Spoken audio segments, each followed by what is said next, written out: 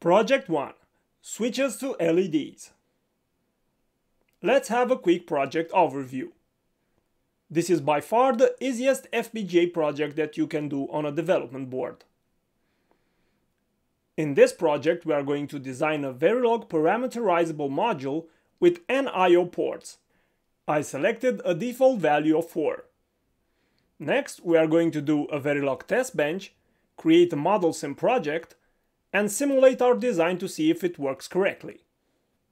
After this, we are going to create a Quartus project, synthesize the module, connect the design with the FPGA pins, and then program the DE1 SoC board. The project can be easily replicated by using any other development board based on Intel FPGAs. The project is going to work like this. The switches from the board are connected to the pins of the FPGAs. When you press a switch, it will have a logic 1 or a logic 0 value. Other FPGA pins are connected to LEDs, so when you are going to push the button, you are going to have an LED on or off. And now it's action time! Let's analyze our module ports. We have the I switch port, which is an input of 4-bit, and the OLED output, which is an output of 4-bit. This is as easy as it can be. Please make a new file called switches to LEDs.v with the following content. Now I will briefly explain the Verilog code. At line 25 we declare the module name, then we have a parameter which has a default value of 4. Next we declare the input and the output. Next, at line 33, we use a continuous assignment to connect the output with the input of the module. This is it. Now, please make a new file called tbSwitches to LEDs.v with the following content. We first declare the timescale, and after this we have the testbench, which is also a module. Next, we declare our testbench variables. We have first a parameter, next the I switch variable, and the OLED variable. These are going to be connected with our design when we instantiate it. We use the reg type for the inputs and the wire type for the outputs. At line 28 we instantiate the design. We connect the parameters together, and next the module ports with the testbench variables. At line 36 we have our test scenario. We have an initial procedure, and after this we use $monitor to see how the input and the output behave. Next, at every microsecond, we change the value of the input of the switch. This pattern should easily test all our 4 bits. You can add extra patterns if you want to play with the simulation. At line 43, we stop the simulation. Let's now run this in Modelsim. Please create a new folder with the following structure. In the RTL folder, we are going to put our Verilog sources.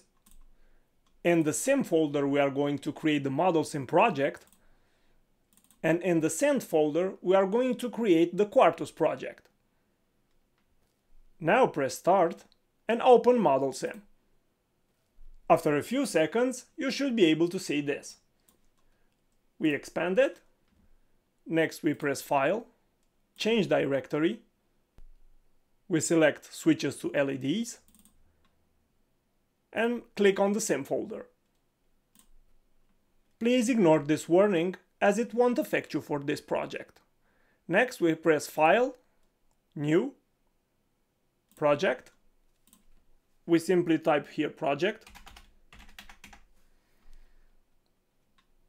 The project location is already set because we did the change folder step earlier. And we press OK. We press on Add Existing File, Browse, press here and go into the RTL folder. Select both and open. OK, close. Now we compile the Verilog files We see that the compile finished successfully. And now we start the simulation. Simulate, start simulation. We expand the work library, and next we select TB switches to LEDs.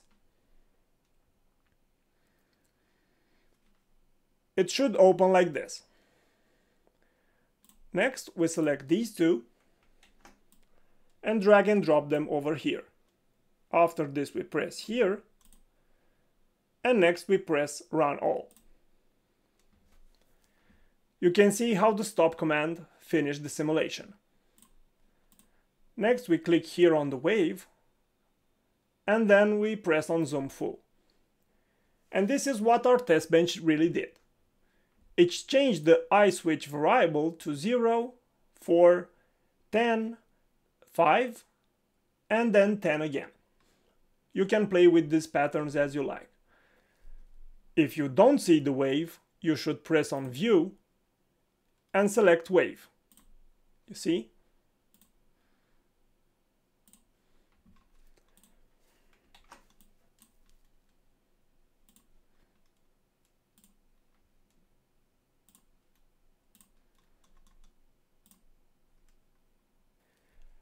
Now, if we look in the console, we can see what happened in the wave being printed over here. This is it. Now we simulated our design's behavior. Next, we are going to do the Quartus project. If you like this tutorial and you're interested in an easy path for learning Verilog for FPGA or ASIC design and verification, I gladly recommend you my course Verilog HDL Fundamentals for Digital Design and Verification. You can find the link in the video description. For more tutorials and support, you can join our Facebook community. Your strong Verilog foundation is only one click away.